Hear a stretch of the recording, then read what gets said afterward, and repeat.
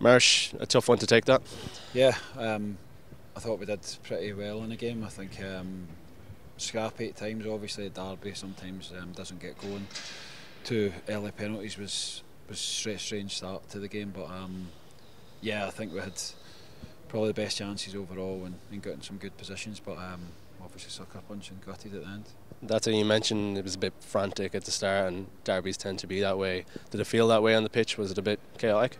Yeah, obviously they miss the penalty and it gives us a lift, and then we go up the other end of the pitch 5 minutes later, and a good chance blocked and a pen and Martin's usually.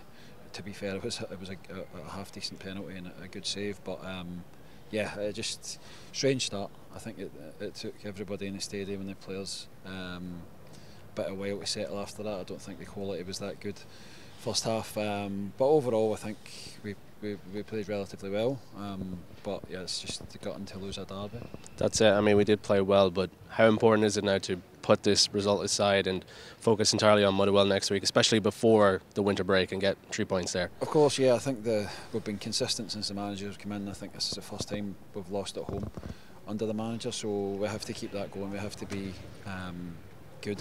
We had the setback against St Johnstone, which was disappointing, but we need to be consistent against the rest of the teams in the league. We obviously lost our first 3 games of the season, so you feel as if you're a bit chasing your tail a bit in terms of the points tally, but if we can continue to believe in the process, believe in how we're playing and how consistent we've been under the manager, there's plenty of time in the season to make it successful. Cheers, Dave. Thank you. Cheers.